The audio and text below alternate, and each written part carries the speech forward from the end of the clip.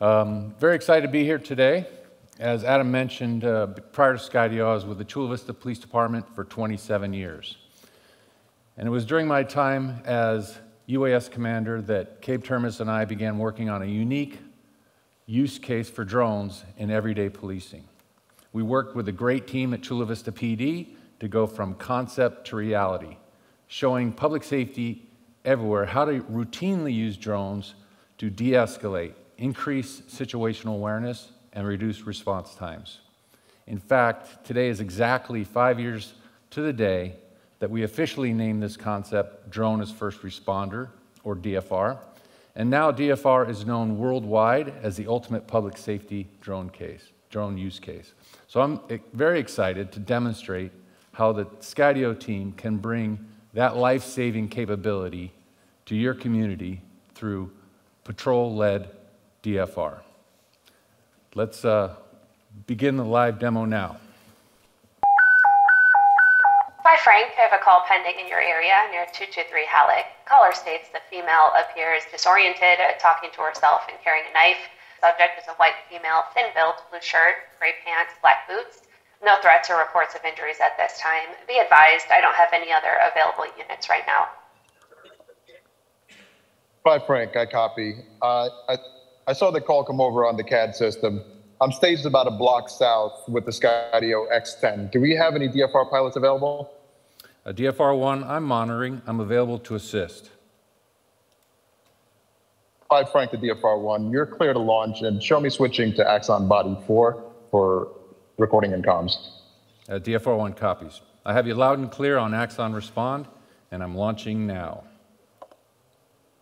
Hi Frank, copy.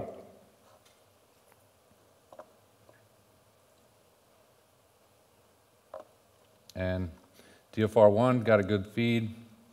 And just a heads up, you may have a jogger heading to you right now.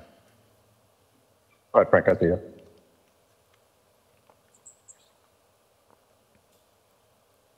DFR1, be advised, we might have a possible underneath the bridge north of us. Copy that. I'll head that way. I'll start the search now. I'll go down low and look underneath there with the thermal. Copy. I'm going to clear this parking lot and continue north. Copy that. And got the thermal on. So far, no heat sources. Appears clear under the bridge. Still looking. 10-4.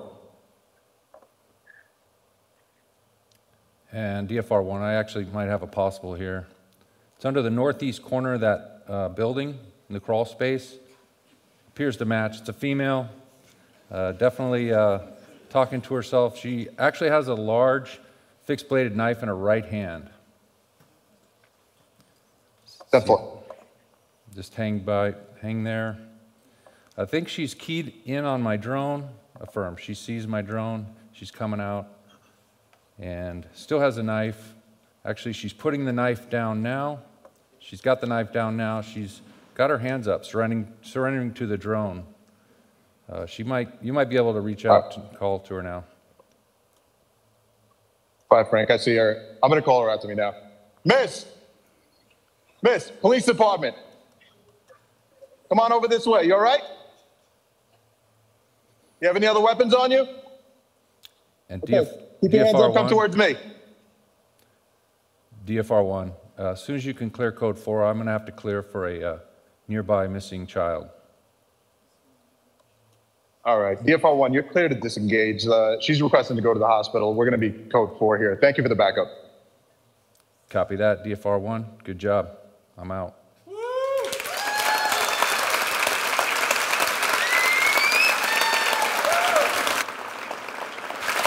So just in case that wasn't totally clear, that was all live. An X10 just flew remotely over 5G, controlled from right here in the Cal Theater.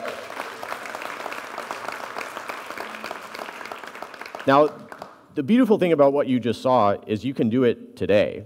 It fits into existing drone operating paradigms. The X10 can be carried in the trunk of a police car, and if an officer on scene needs extra support, they can put it on the ground and they can get virtual real-time support from a real-time crime center, somebody flying overhead, looking around corners, helping them get the information that they need. And the X10's autonomy enables that to be done at low altitudes to get the vantage point you need. It's really, really incredible stuff.